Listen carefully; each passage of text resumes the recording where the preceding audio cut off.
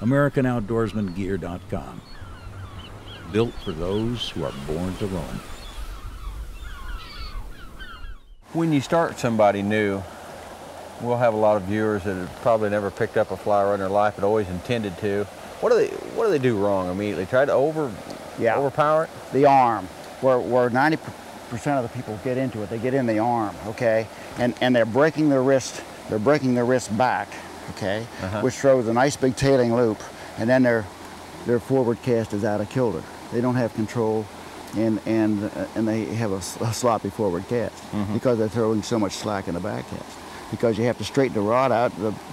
Your line has to load the rod, and you have to get it straightened out before you make a nice forward cast.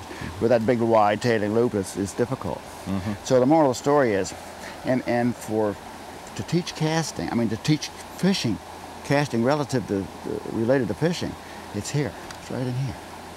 And that's, for instance, if I make a cast like this, see it go up in the air? Sure. Now, let's say I wanted to go back under something, okay? I'm dead. I'll never get back under it. So that stroke right there it tightened it, okay? Now I'm right in, and that was what you call a tuck. And now I'm in touch with the nymphs right off the cast. Sure. One of the things I like to do, I like to have people drop down on their knee like this, and they'll put force their elbow on their knee. Now, and then when they make the back cast, they lift into the cast, meaning the rod stops straight up and down on the back cast, and then comes forward, okay? And with a little tap here and a little tap there, and the tap is up on the back cast. From your thumb to your elbow, it's one piece, and you take it right up into the cast. Okay? Phenomenal. So it goes like this. You stick it up, you take it forward and tap it. Now you have a cast.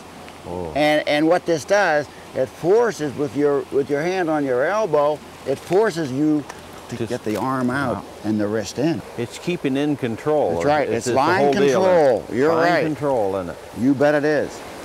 Okay. There you go. So one of our tips was kind of came true with that nice little short stroke, and we finally talked this little fellow right into it. So the picture's worth 1,000 words, and there's 250 of them right here. That's a beautiful fish, isn't it? Gee whiz. Nice thing about it, and you can admire a fish, but I use barbless hooks, and simply just, if you touch a fish, you harm a fish so many times.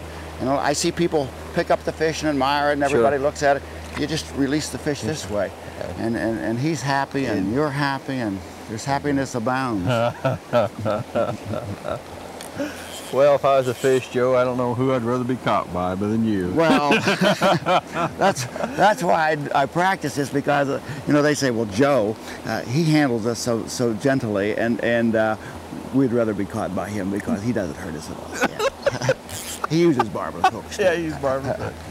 Catch and release. Well, see if we can find one more. One more in there.